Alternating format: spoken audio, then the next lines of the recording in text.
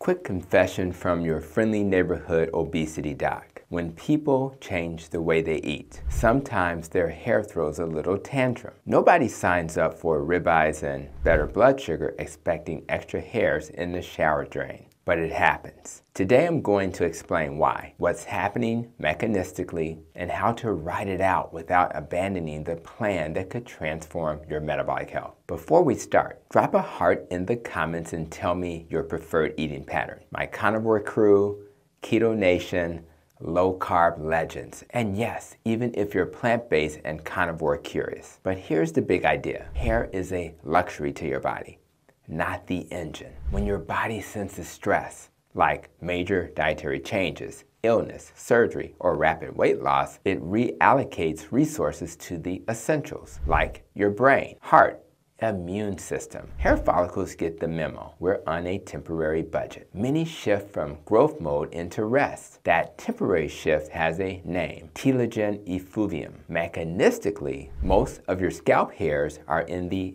anagen growth phase. A small percentage are in the catagen transition and telogen rest phase. A significant stress nudges more follicles into telogen at the same time. You won't notice immediately. There's a delay of 6 to 12 weeks, which is why people say, I changed my diet 2 months ago and suddenly the drain looks like a small woodland creature. The timeline actually fits the biology. So why can low-carb, keto, or carnivore be a stressor? First, fuel switching. You're moving from a sugar-dominant to a fat-dominant metabolism. You're lowering insulin and you're shifting fluid and electrolytes. Second, early appetite changes can accidentally produce a steep calorie deficit. Third, weight loss itself, especially fast, signals famine vibes, even when you feel satisfied. Fourth, micronutrient patterns change. Some people undereat total protein or skimp on minerals such as zinc. None of that means the diet is bad. It means your biology wants a smooth landing, not a crash. A quick thyroid note. Some folks see a small drop in T3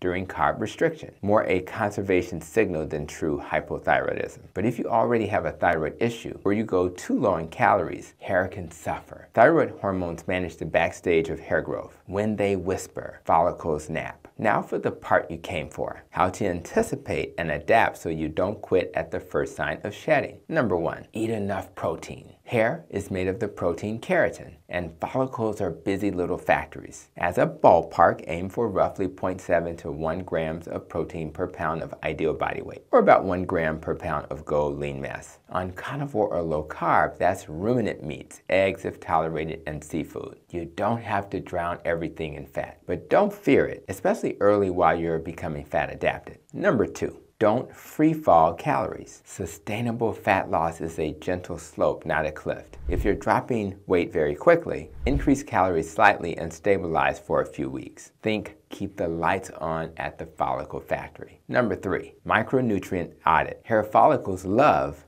things like iron, so check ferritin, zinc, selenium, B vitamins, and vitamin D. In my clinic, I often order a CBC, ferritin, iron, TIBC, zinc, vitamin D, B12, folate, and a complete thyroid panel including TSH, free T4, free T3, thyroid antibodies, and reverse T3. On meat-forward diets, B12 and iron are usually solid, but history matters, especially in menstruating women or someone with prior low ferritin. Shellfish help zinc. Seafood provides selenium. Small amounts of liver can fill gaps if you tolerate it. Number 4, electrolytes and sleep. Cutting carbs increases sodium and water loss from the kidneys. If you feel draggy, crampy, or wired but tired, that's a signal. Salt your food to taste. Consider a simple electrolyte mix. And guard sleep like medicine. I use my nest and rope framework with patients. Nutrition, exercise, less stress, more sleep, protecting our thoughts and recovering from trauma, having healthy relationships, avoiding organisms and pollutants that are harmful, and of course protecting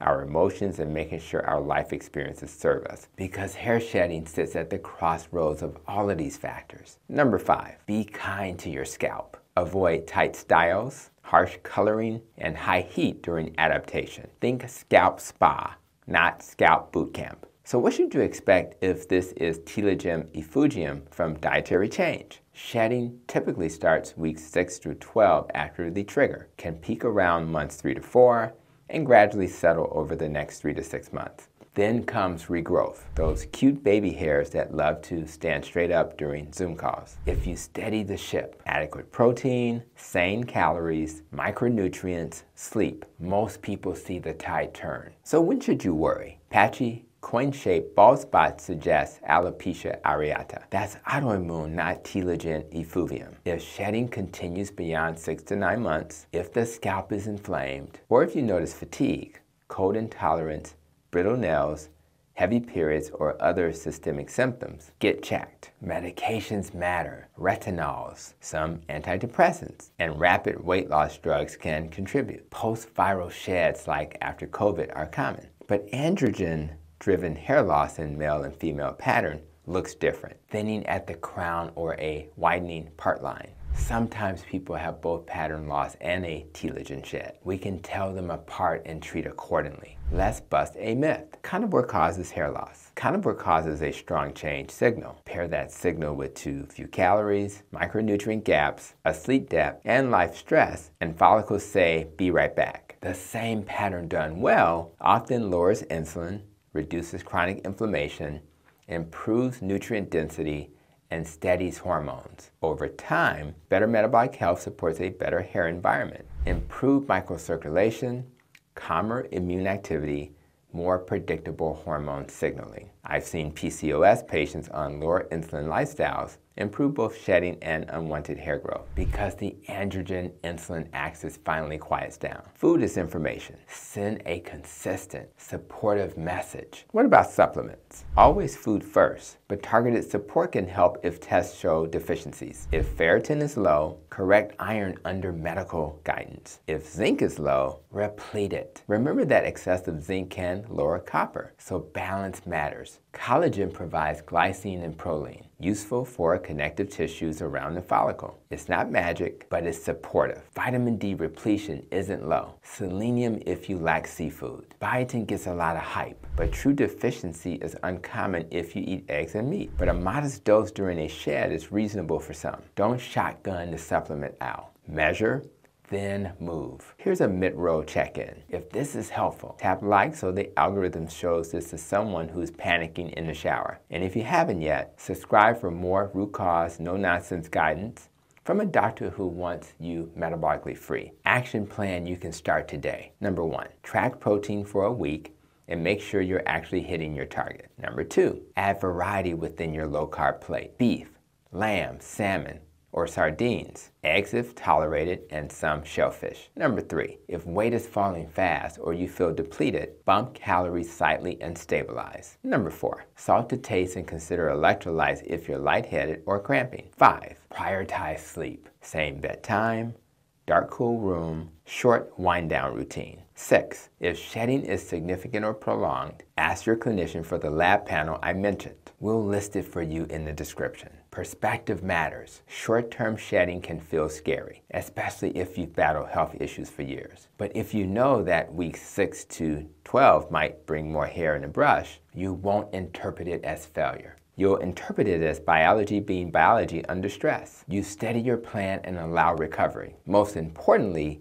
you don't quit the strategy that's lowering insulin, improving blood pressure, calming your gut, and giving you your life back. If you're already in a shed, breathe, stabilize nutrition, shore up sleep and electrolytes, correct any deficiencies, and give it time. If you're just starting, set yourself up for success. Enough protein, a gentle calorie deficit, micronutrient awareness, and the patience to let your follicles catch up with your metabolism. As a physician, my job isn't just to treat problems, it's to help you anticipate them. I want you prepared for the speed bump so you don't abandon the road. Temporary hair shedding is a speed bump. The destination, metabolic health, energy, mental clarity, fewer meds. So it's worth it. And yes, for many of you, hair quality improves once the internal chaos calms. I've put a simple checklist in the description. The lab panel, a hair smart low-carb food list, and an electrolyte guide for low-carb and carnivore. Use it. Share this with a friend who needs a calm voice and a plan. Your body isn't sabotaging you. It's triaging for survival. Give it the signals that say, we're safe. We have what we need. It will return to growth. You're not alone.